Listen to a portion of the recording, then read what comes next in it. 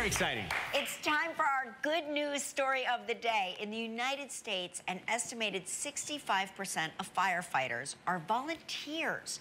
We're about to meet two of them from Riley County, Kansas. Please welcome husband and wife duo, Battalion Chief Roger Davis and Captain Kim Davis. Nice to meet you guys. So nice to meet you. Good morning. Good morning. So tell us, how long have you been volunteering as firefighters?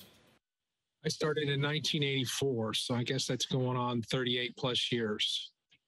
And I have been on the department for a little over 20 years. Wow. What made you each decide to do it? What was that moment like? We bought our first home, and it was outside the city limits of Manhattan, and a fellow state employee encouraged me to join the fire department. He lived in the neighborhood we lived in, and I enjoyed it and just stuck with it. Kim, what's it like to work together? There are moments when it's challenging, but most of the time we've just got a mission to do, and we just stay on track and get that done. I mean, there are so many people who become volunteer firefighters. It's fascinating to us that there are so many citizens living amongst us who are so brave that you would go into a building when everybody else is running out. How can people, if they have that stuff, if they have that internal bravery, how do they become volunteer firefighters? They should just contact their local volunteer fire department, probably need to fill out an application, be 18 years of age, do a drug test, a basic background screening, and usually the department will provide their training for them. You're in the firehouse now, obviously, right? Is there a pole? There is an upper level, but no pole. No pole. All right. There's a kitchen, though, right?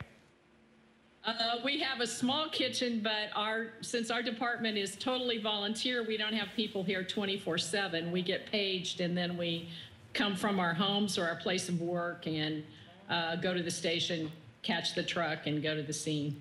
You've trained a lot of volunteer firefighters over the years.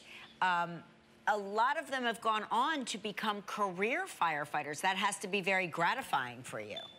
Yes, more than I can count, but we have probably several dozen that are with paid fire departments. Most of them are officers. They're scattered all over the country, here in Manhattan, Topeka, Kansas City, New York, all over the place. I'm just curious, the truck has got me in a headspace. Do you guys alternate who drives? We have, as far as our entire department, some people are checked out on the trucks to drive them, and others haven't got that level of training or don't want to be drivers. But as far as the two of us, we kind of sometimes argue over who gets the brush truck, who has to take the tanker or the pumper. But yeah, we're able to drive any of them that we have. Wow. Well, listen, we have some news. Thank you for being so inspiring and joining us today. We've partnered with Hilton, and we're sending you to the Hilton Tulum Riviera Maya all-inclusive resort for a much-deserved getaway. So pack your bags for 7 days, where you'll stay in an ocean view suite nestled in a secluded bay overlooking white sands and crystal blue waters. Thank you. Thank you very much. And that's 7 days, no matter what. Do not put out any fires while you're on the trip. Just turn your phones off. Turn your phones off. Hey, thank you again for all of the dedication and hard work you're doing. We appreciate it. Very nice inspirational couple. Thank you for having us on. Thank you. Very cool. We'll be right back.